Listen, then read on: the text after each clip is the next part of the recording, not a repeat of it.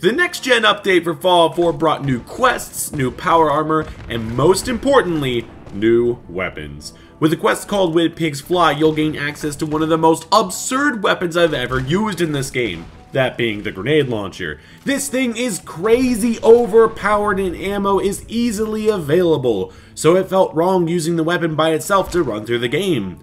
Unless everyone had it. Can you beat Fallout 4 if every gun is a grenade launcher? Now, full disclosure, I made this in Fallout 4 edit and by no means am a master modder, so the companions in this game will have their weapons and not grenade launchers. But besides that, every other gun is one. But before we begin, place your bets now on how long it takes me to die. Winner gets a prize. Let's get into it. Since all my character creator mods are broken and making people takes a whole 3 minutes, I decided Nate could be the one to endure the Great Dodgeball Tournament of the Commonwealth. So when the Vault Tech rep came asking for me to sign a death waiver, I made sure to take as much endurance as possible and a 6 in perception for demolitions expert. Besides that, luck at 3 for bloody mess, intelligence was bumped to a 4 for gun nut, and spoiler warning for the run, gun nut is the most important perk here. Trust me. I went in and pretended to be a normal human who definitely wouldn't always be one shot away from death, and then the end of the world began. But where Bethesda's update broke my mods, it did actually change the main story. Look, Nora and Sean didn't even make it into the vaults. I'm a free man now. Or at least I would be soon enough. Now, defrosting the vault played out much the same. That is until I picked up my first grenade launcher. Alright, thank you.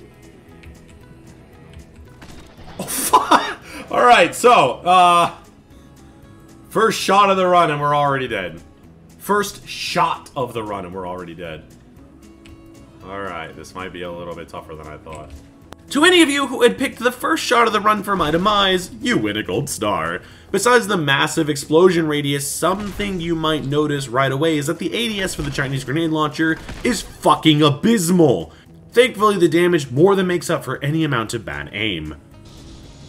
Out of the vault and preparing for the first major dodgeball match, I grabbed a couple launchers from Sanctuary. But before heading down the road to Concord, I made sure to put on the best skin that the grenade launcher has to offer. It may not be much, but this is Bethesda we're talking about here, so anything is better than nothing. With that sorted, it was time to go free Preston Garvey. There's something special about seeing Preston get lit up with grenades that just puts a smile on my face. But that smile was ripped away when I suddenly lost some limbs.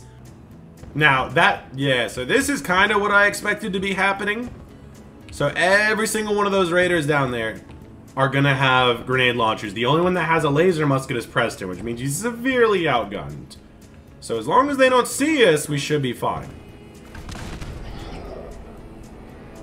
But if they see us, it's a one-shot. Right, there are still raiders here, who apparently can harness the power of the sun. Taking out the raiders outside with some cheeky tactics, I somehow thought the Museum of Freedom would be less intense. But with tons of camera shaking and catching a grenade at point-blank range, I was reminded of just what I had signed up for. So I have to use game... I was gonna say I have to use game knowledge to know where these people are, and then shoot myself at point-blank range. Oh, fuck.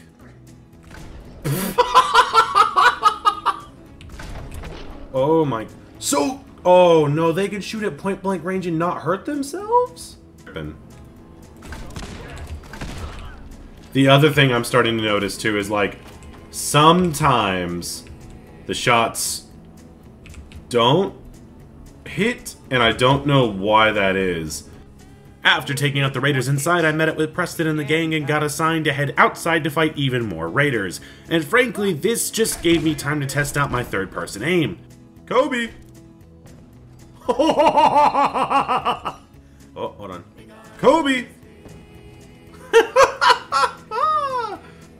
Boss, we got somebody up here, and now they're being rained down from above. Fake. Holy shit there, bud. There we go. That's a little bit nicer. No! Oh god. It's getting rough out here in these streets. No, no, no. Oh god. god, come on! I'm taking myself out. Oh no, not this. No, I'd rather take the Raiders at this point. Oh god. I was joking! Alright, so that was a bit tougher than I thought. But honestly, considering every shot is basically a one-shot kill, I think it's only fair that everyone follows the rules. Or at least sometimes. See, I'd figured I'd get some early game experience by taking out Wolfgang and Simone. Oh god, even these guys have fucking grenade launchers. Well, we can't have that, can we? Except I guess because I killed them before the quest could actually pop, Trudy just watched as our problems were magically all fixed by some psychopath armed with way too many explosives. Easy Pete would be proud. Oh well, I'll just try out Dan's and his homies. Yeah, I don't know what I was expecting. They didn't actually need me at all. Well, they may not, but Nick certainly does. Have you ever wanted to see what a dodgeball deathmatch in a metro would look like? Well, don't let us know.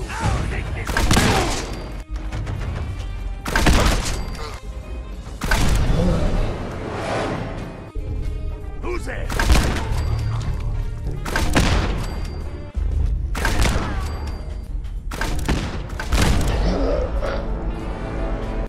This is why we have VATS. Look, I'm gonna show you why we don't use VATS. Ready?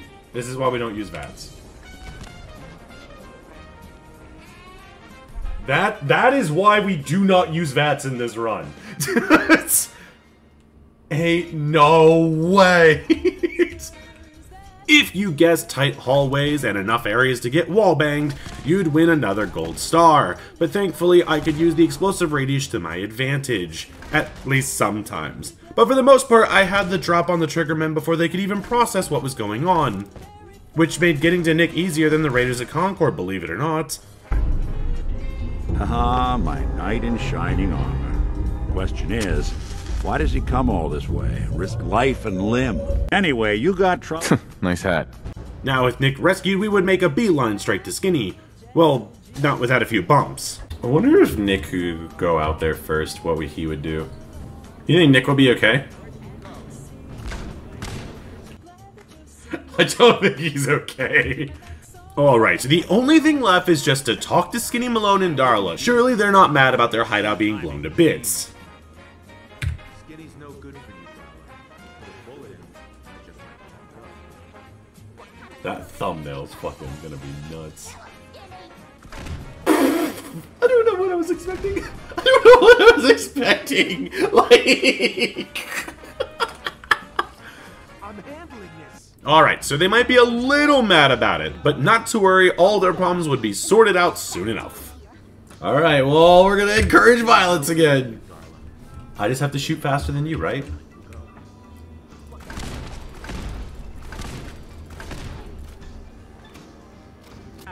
With Nick now saved, we headed back to Diamond City to progress the plot, and now I was following a dog fueled by Cuban imported cigars, who led me throughout the Commonwealth, but whereas a scenic route is usually preferable, we instead walked through pretty much every fight you could possibly get here. Now arriving at Fort Hagen, it was time for another close quarters hellscape, mainly because one of the synths decided to move out from their parents' house and shack up right in the stairway, which was a death sentence for me as the explosive radius was big enough to kill us both. But besides this constant home-warming party, I did finally break 3 and proceed to evict the rest of the synths from a premises. Arriving at Kellogg, I decided to try my hand at dialogue, attempting to thank him for actually freeing me from my parental confines.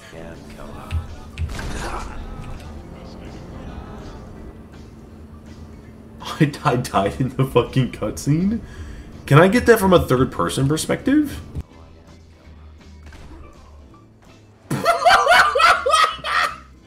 But it was clear that we wouldn't be able to sort things out. I mean, for fuck's sake, he killed me before I could even get control of my character back. So a fight ensued, and using the Giga Chad tactic of shooting down a hallway, I was rewarded for my efforts. I got the first legendary of the run.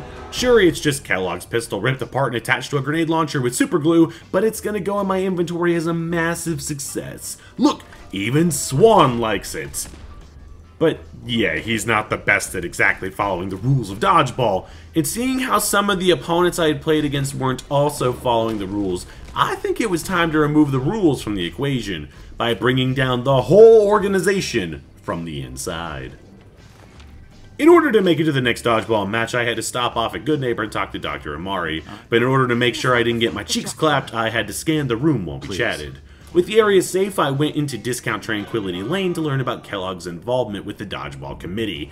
They had come to confiscate his Shrek R34 collection, but since Kellogg couldn't afford to lose that, he made a deal to go whack Virgil. But since Kellogg didn't make it out of his last match, that meant I could go to Virgil instead and figure out how to bring down the entire organization.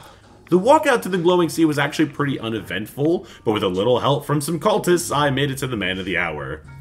Virgil told me that some of the Institute was hunting him down due to finding a loophole in the Dodgeball Commission rules. It turns out that if you just kill all the opposing members, you win by default. But with the Rules Committee out for his head, putting this loophole into practice was actually a bit harder than he thought. Unless I stepped in. One of the high-ranking officials had gone to a practice match with the Gunners at Green Tech Genetics, and if I wanted a chance of making it inside Dodgeball's HQ, I'd have to make sure that that official took a unexpected fall. Welcome to Green Tech, a place swarming with rubber ball enthusiasts that like to camp hallways. And I'm telling you now, these guys were on a whole nother level. Being able to tag me from any angle, pincer tactics, using some kind of cow excrement enhancing chem to know my exact location at all times, I died here much more than I thought would be necessary. But my skills would be honed here. I would have to adapt or lose, fight fire with fire, shoot first and ask questions never because they weren't allowed to ask questions too. But if these guys were giving me this much trouble, how is the official gonna be? And the answer is pretty rough actually. This man took 3 shots to the face, another to the feet, and I still died. I tried to cripple his arms, dead. Tried just lighting him up, dead. And for some reason I tried the exact same tactic again, only to get the same exact outcome, still dead. Eventually we got him into this standoff where I could just wallbang the courser, and then one final shot finished the fight. So therefore I could now begin my infiltration. With the committee defeated, I needed some help deciphering some tech I'd acquired. I don't think I'm gonna see. Whoa! Why did they shoot me? I didn't fucking do it. But another thing that Virgil had said before I left was that everyone would be out to get their hands on this info, so no one could be trusted, not even the railroad. However, I did get some new drips, so I guess it isn't all that bad. Returning to Virgil, he told me I was heading into the final stages of becoming a Dodgeball superstar. First, I would need to join a faction. This would grant me enough sponsorships to afford a teleporter, so since the Minute Men had given me my first taste of the high life, it only made sense to help them out. Preston had me head out to 10 Pines Bluff, where I would then have to prove myself in a quick skirmish against some raiders. But come on, this is Corvega. This is literally the starting settlement mission. Besides some tight hallways, this was always going to be easy. Alright, now here's the kicker, right?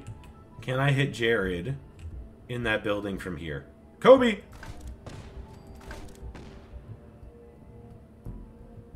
Oh! I did. Aw! Okay. That was short-lived.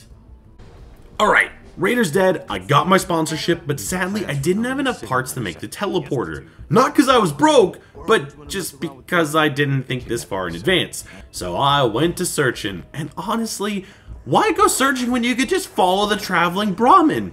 Even if it does lead you to a trash can, you'll usually find what you're looking for. With the teleporter built, I made my way into the Institute. Father was doing his regularly scheduled child interrogation, but I was here for bigger fish. If I wanted to bring down the entire organization, I would need to work with Father for a bit before I could just take over as the CEO. And it just so happened the Institute would be throwing a massive tournament between the 3 major factions. The Brotherhood of Steel, the Railroad for some reason, and the Institute themselves. This is fucking shit everywhere. What the... Oh, yes. Oh, yes. And after signing away my rights as a human being again, I was allowed to begin the road to the finals. First with taking out a group of raiders at Libertalia.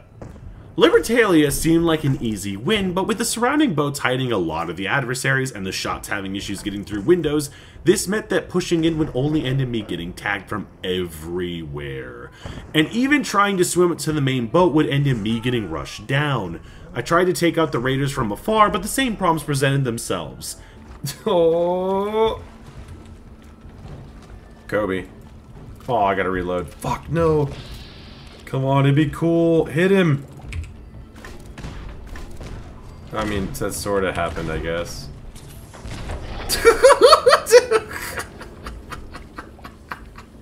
The enemy had me out in the open while they hid in a walled-off ship. And just when I thought I was finally making progress, I was quickly reminded that this was not Concord. When I did make it on board, clearing out the stragglers was straightforward, and seeing how I was struggling outside, the game decided to throw me a bone. That changed! We actually... So, guns in the world are different, but guns that you buy from vendors aren't. Nice. What the fuck, bro? And it's got a drum mag on it? Dude, ayo. 25% damage and limb damage? Dude, it's coming with me. Ain't no way. Dude. And it looks obnoxious. 16 rounds? Oh my days, dude. We're cooking. With the power of God and anime on my side, I headed up and told a synth runaway that he was formally banned from any future dodgeball tournaments, to which he hung his head low as we took out his former teammates. Mission accomplished. But whereas Raiders were merely a warm-up match, the following Bunker Hill quest would see the 3 factions vying for control, with the last place faction kicked from the tournament permanently. Place your bets now. Oh, that's fucked. Oh, it's fucked. It's gone. Oh! What a way to start. Fucking beautiful. Let's go. Let's go! Bunker Hill, besides that introduction, however, was actually pretty tame. When I did this same quest with the mini nukes, it was a constant strobing effect. At one point, the screen was white for 7 minutes at a time. You just couldn't see what the hell was going on. But here, there was almost no one alive. I'm guessing this is because the enemies can't actually off themselves with their own weapons, which is why so many enemies in Fallout 4 can shoot mini nukes straight at the ground and have no effect on themselves. So when they fired mini nukes, no one took damage, as the enemy who fired the shot would be inside the blast radius, causing all the explosions to go off but no damage actually happening. But since the grenade launcher was so much smaller in terms of explosive presence, when an enemy shot at another, it just died. No invulnerability of any kind. And this even actually caused some enemies to just break. So, moving inside Bunker Hill, we at least had a little bit more life, which was quickly extinguished, leaving just armless synths to wander the area. I went and yelled to more runaways, then told Father I was ready to move into the final match. But before I could do that, I was instructed to instead run some friendly practice matches against the last remaining faction. Heading into Mass Bay was another grenade launcher dance for the ages, shooting into rooms full of Brotherhood members and destroying power armor wearers. It was grand! That is until I got to the elevator. I figured this tiny cage would keep me safe, and let me tell you, that couldn't have been any more further from the truth. I had to die over and over again until I figured out what shift everyone was on, who called in sick, who came in late. I could barely keep track of my day-to-day life. Can you imagine keeping track of someone else's company employees? But besides this elevator ride, once I made it down to ground level, the mission proceeded just as any before it. Smash out the opposing forces, steal a battery, and then fight a legendary sentry bot hellbent on mincing my meat, only to eventually take it down and get a slap in the face. What did we get? Oh, nothing! We got nothing! What do we want this for? But as I went to leave, I was pleasantly surprised to see both the remaining teams keen for a final confrontation. Oh yeah, this is what I wanted. Carnage! This is finally the first true battlefield of this entire run. And it's over. Oh, nope. Everyone just spawned in. Okay, I'm just gonna let those guys... Ah! Jesus Christ. Get them, boys! I have no health. How is that even possible? Before we could get to the main reveal, I had to venture out and recover a committee official. And to be honest, anyone could have done this job, as everyone outside was dealt with in 2 grenades. But out of curiosity, I wanted to see exactly how large the explosion radius was. Alright, sir. Can you, like, come out here? Can I just... Can I kill him if I shoot the door? Hold on. Wait. I want to try something. Is that even possible, the explosion radius of this thing? Attack efficiency decreased. You can! Potentially. You can kill him through the door. Today I learned! Grabbing lunch at a time like this? We're experimenting here. You can't do that. Lawyer found out their sponsor for the raid. Do it, dude. Hire your lawyer to sue them into the ground. Wow, we told him to calm down at the threat of killing him. That's going in the video. I need your help, but I have no issue if you perish along the way. With that experiment solved, I headed out to Diamond City to announce the final dodgeball match. Now, all I had to do was have a meeting and register as the captain of the institute and head to the courts. Oh, Kobe!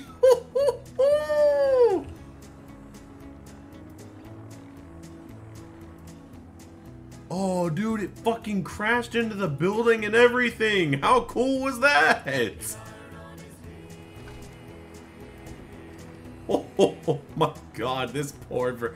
Oh, I did it! Bruh, if that ain't Kobe, I don't know what is. Your boy's a fucking menace. Oh my god. With that beautiful vertibird opening, the Brotherhood were not happy about having their ship shot out of the sky, and being at a disadvantage to open the assault really didn't help my case, but an accidental generator explosion caused my homies to finally join the fray, turning the tides and allowing us to press forward. But now comes the real bottleneck of the mission, taking the real trophy of the match, Liberty Prime. Dude, that means the guy doing the whole whatchamacallit's fucking dead. There's no way this is gonna... There's no way this is gonna work. Yeah, I don't know how I'm gonna pull this off. Oh my gosh! No! The explosive deaths are really goofy and funny in this playthrough. It's a little wild. Like, I think most of the time I'm probably the one blowing myself up. But I'm telling you though, it's the struggle is just trying to figure out where they're coming from. Like, I think once you figure out like where the bad guys are, it's not so bad. But friendly fire is a massive thing. Like, that poor guy ain't got no legs. That guy's dead. Everything's bad. I also think this is the first time in like synth history that we've ever fully taken the entire thing. Like, no one else is here. Oh, there they is. Oh, I'm definitely killing my own people.